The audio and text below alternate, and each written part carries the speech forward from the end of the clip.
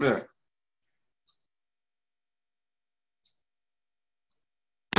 Yes. Hello, welcome. Thank you for coming. Yes. I found that I'm meeting more dwarfs recently, like You're as beating them. human incarnations. Some people who have clearly dwarf behaviors or appearances, and as a chemist, I am also connected to the idea of alchemistry. So these are a couple of connections which might connect me to dwarfs, and also I became interested in the idea of business and finances, and that is also possibly a connection. So I wonder if you can share anything about that. We know that they incarnate sometimes into the human species. Mm-hmm. We know that sometimes they become scientists because they know about the soil, the leaves, the way things work in nature, and they want to study it even in different ways. Mm-hmm. Finances are different with us. Uh-huh. We do not have a financial system like you do. Mm-hmm. We are not able to have a financial system. Our money is used for bartering with other species. Mm-hmm. We only have gold as a means of monetary exchange, but that seems to be the most desired exchange. So we find it and store it. So how is the fair exchange within your community, or practical exchange within your community, regulated? What do you mean? Who is taking care of the exchange being profitable and beneficial for the community? It is done by council. We do have more than one thought about how much should be paid for certain things. Mm-hmm. So a council will decide. So are you individuals pretty selfish? Selfish. Uh-huh. I do not understand. We work for the land and for its good. We work for you. We are actually your servants in some ways. Although you do not order us around, we do these things for you.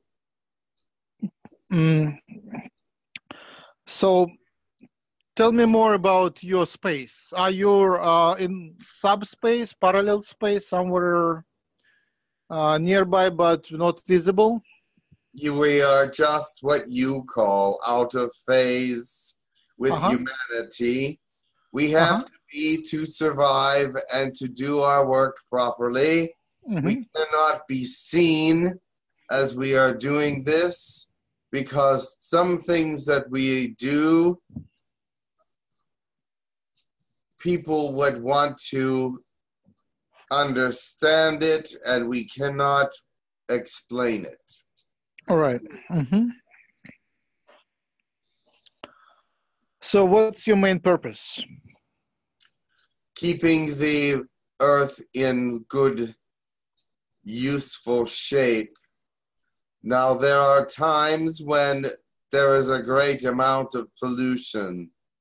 We cannot move around cans and bottles. That is not something that we can do. But we can take what is around them and clear the soil and do things that are necessary that cannot be seen by humans. What's the procedure of your work? Is it physical or is it magical? It can be physical, it can be magical.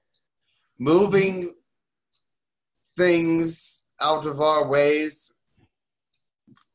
If no human has seen a tree fallen in the woods, we can move some parts of that tree with magic and movement.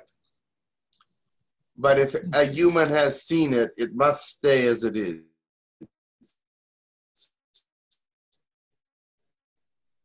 I see. We can think with movement if people have not yet looked upon it. But otherwise, it must stay. Right. The other things are work. We take elements out of the ground. We take and add elements to the ground.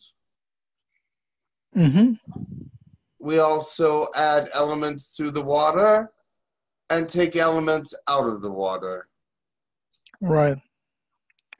So the oil, mineral, the natural oil, and what is it? Is it made produced from the plants from distant past? Yes.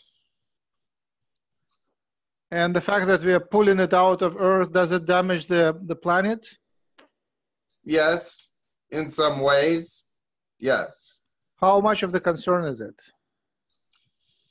They're doing less of it now than they used to, so we are happy that it is slowing down. Now, some places it is not slowing down. In this area, it has slowed down.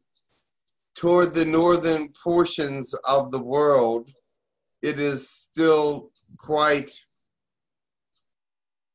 heavily mined. Okay. So, what are you living in families? Do you have children? We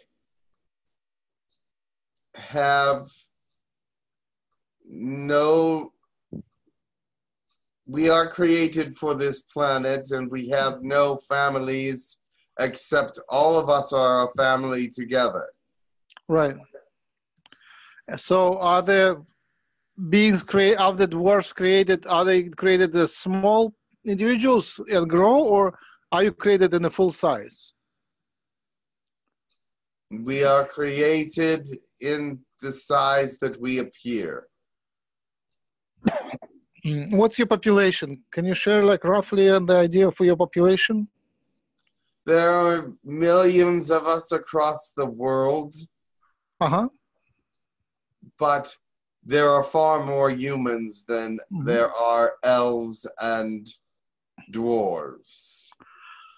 Are you speaking all the same language? Are you divided into different kinds? We speak the language of the place where we are, but there is elf language and dwarf language and languages within our own societies. But we use more of the language that we feel comfortable with.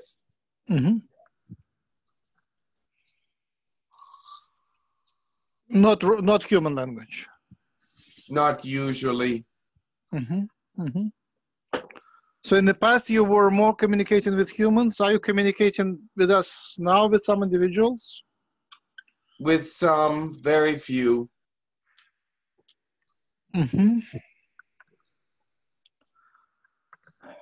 We communicated more when they were kinder to the earth. Do you have any message for us? Do you have any desires for us? we would like you to survive. So we think that you should take some pride in your areas and clean them up periodically so that the earth is in a better condition. Right. Specifically about the California, the coastal line, the beach in San Diego, is there like any process happening here? The ocean, is it healthy? Is the earth healthy? Is the ground healthy? It is somewhat healthy. Mother Earth is struggling at this time, and we are trying to help her. And in these volcanic and seismic areas, as you call them, it is more difficult because we see that there is more needed here.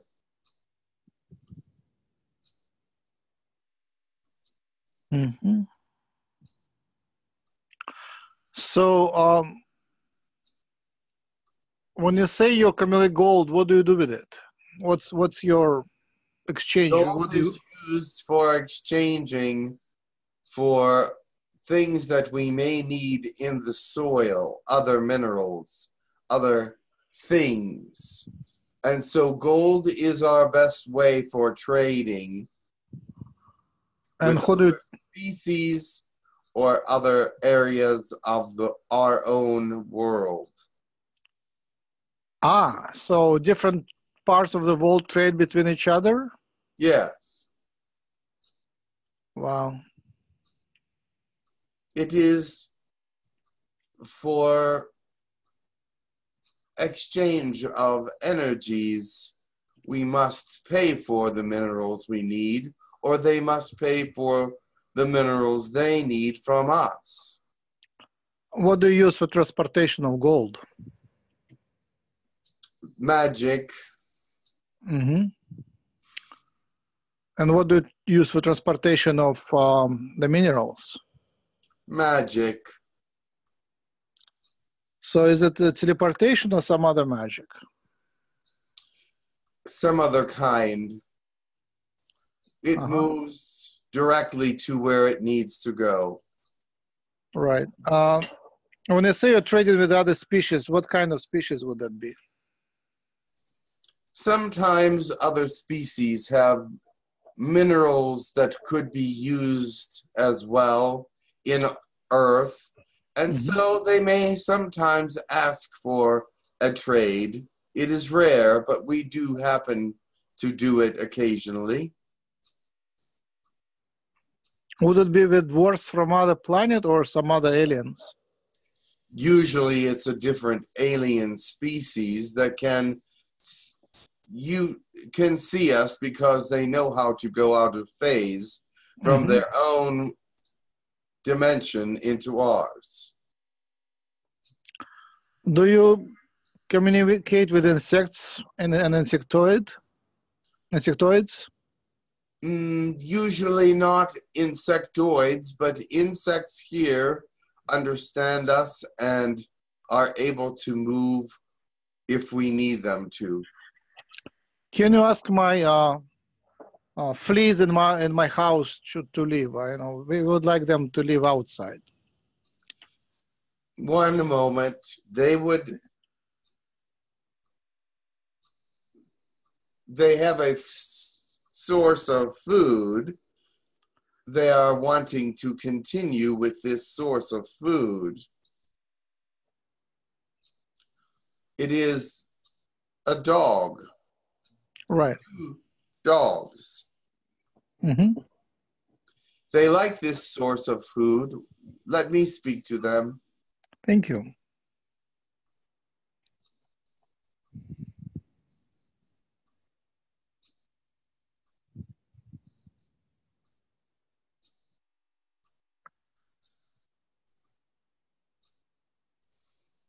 What other source can I offer them? Oh, there are coyotes outside. They're pretty good. There are coyotes, yes. and rabbits.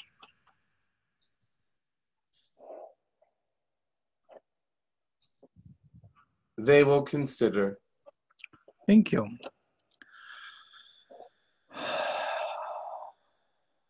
It was very nice to meet you.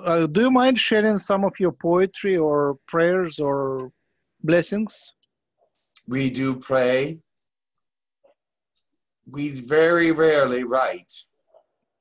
Mm-hmm. But there are prayers from the ancient times that have come to now that we have always prayed.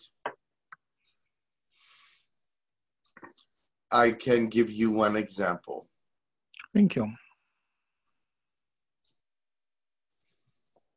God, thank you for the light and the water and the communication you give to us. Thank you for all that is good and well with the earth. Thank you for everything that you do in every way possible. We give you our hearts and our minds so that you may use us in the way you see fit, so that we may be what you need us to be in this area of the world. Help us to know and understand what is necessary to keep Mother Earth happy and living properly. We give you great glory and honor, for you are our creator, and we are your servants.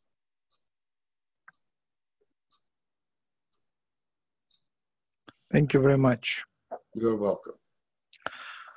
At this moment, I have to close. It was very nice to speak to you, and thank you for your help. Very well. Good night. Good night.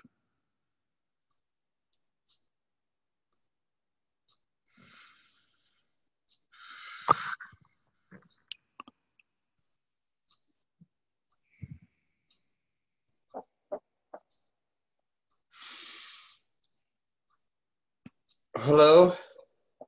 Hey, Jim. Thank Hi. you. You're welcome. I got to go, and have a good day. You too. Take care. All right. Have a good day.